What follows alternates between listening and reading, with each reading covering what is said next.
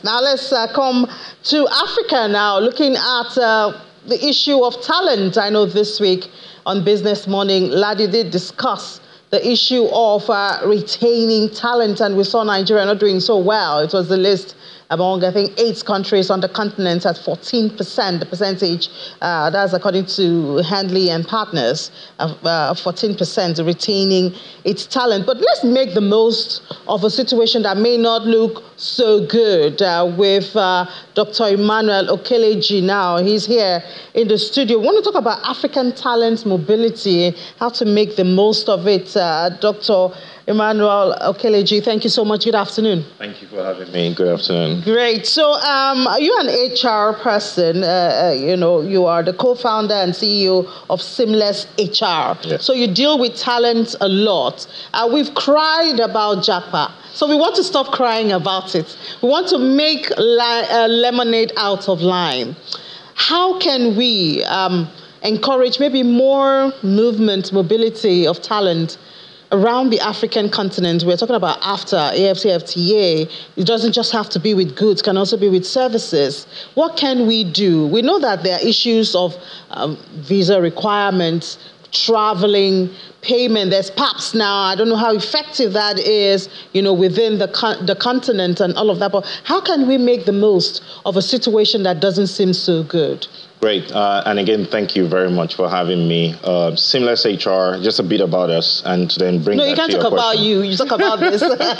Bring that to your question. Because, we're in different countries across the continent. So we have customers in all these countries who use our software to manage their human resources. So we see what's happening in, for instance, Kenya. We see what's happening in Uganda, Rwanda, and Tanzania, and Nigeria, in Ghana, and South Africa.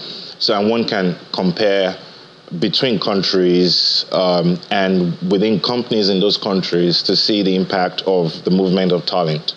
And that context is very useful for this conversation. Nigeria is obviously the most blessed country in the continent in terms of human resources. We have so many people in Nigeria.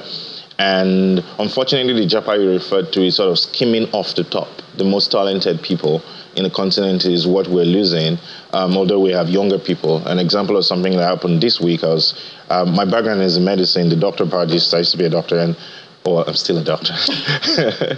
And I was hearing about a very, very senior cardiothoracic surgeon who's leaving Nigeria and going back to the US. And then I read that the government is increasing the training of medical doctors, like medical students getting into medical school. And it's going to take you at least 30 years to go from a medical student to that surgeon. Literally 30 years. So if you lose that surgeon, we're going to wait 30 years to get those medical students coming through the door to be at the level of that surgeon. And so, yes, the problem is a lot of problems. Yes, we do have a lot of people in Nigeria. Unfortunately, we also have the situation where those people are not very well employed. So to the question you asked about the Africa Continental Free Trade Agreement, visa freedom across the continent will help to tap into the full pyramid of the labor market. So that, Nigeria, we have tilers who are making tiles coming from across the border, but we don't have a lot of Nigerian talent crossing across the continent at the base of the pyramid. At the top of the pyramid, unfortunately, we're losing a lot of talent, and there's significant work to do there to retain that talent in Nigeria, and hopefully we have conversations leaders there today. Well, hopefully, because we are so short of time. But you see, I also noticed that the issue of virtual work seemed not to have caught up on the continent. So some people live in Nigeria and work for the US, people school virtually now.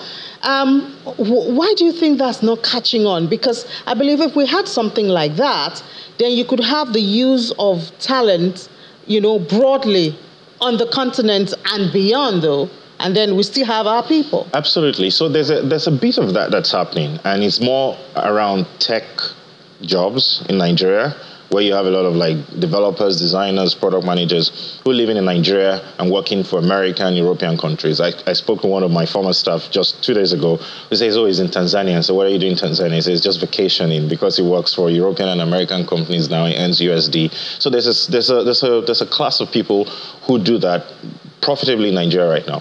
But where we can unlock it in a big way, so you look at India, for instance, places like Bangalore, where there's a lot of customer service jobs that are sitting in India, but these guys are picking up phones for customers around the world. And we have a unique advantage because, one, we speak English in Nigeria, very good English, if I must say. Two, we're at a position on the time zone where it's sort of like close to the GMT in such a way that we can work shifts to the west and to the east of the world. So that's significant. And the encouragement here is that for governments and the private sector, and there are people already beginning to do work in that area where we can ship a lot of accounting jobs to Nigeria, customer care jobs, a lot of jobs that people can do remotely at scale beyond the young programmer or developer who is looking for a job for themselves. So where do we start from? You know, you manage talent, and I do know interacting with colleagues, and it's not easy to manage human resources. Yes. But where do we start from for the continent in this issue of maximizing our talent, even in the face of, you know, like the example you gave, greener pastures out there? Yes, you know, it's Africa's contribution to global productivity is less than 3%. And we have close to 20% of the population on the continent. That is a big issue. And in terms of where do we start from, we need to declare a state of emergency, if you must, on talent training and upgrading of talent in the continent. We do need to declare a state of emergency because what we have... What do you mean by state of emergency? Because we have a state of emergency on food insecurity. It doesn't change do we really have a state of emergency? Well, it was declared by the president. No. Well. So what do you mean by declaring state of emergency? If we have 20% of the world's population in terms of human beings, and that population is growing, by 2100 we're going to have 40% of the population of people in the world. But we have very, very low productivity.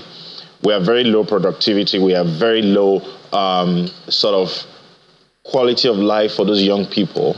Is what's supposed to be a demographic dividend is going to become a disaster, because if these billions of young people in Africa do not have a job and cannot live gamefully, that's going to show up as famine. It's going to show up as wars. We have a lot of fault lines in the continent where if things begin to crack, it will crack along ethnic lines, religious lines, economic lines. A lot of those things are just trouble waiting to happen. So a true state of emergency is going to be investing in training talent, because human beings is raw material.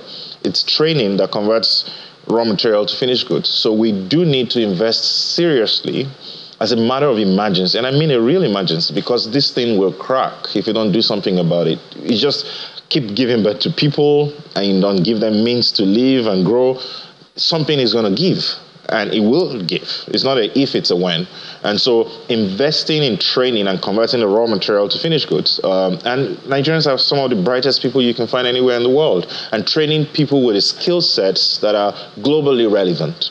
And that's happening already in technology, but we need to do more work. From the north to the south to the east and west, everywhere across Nigeria, we need to do more work. Emergency on human resource and talent management. Thank you so much for your time. This afternoon, Dr. Emmanuel Kelechi, co-founder and chief executive officer of Seamless HR. Thank you. Thank you for having me. Great.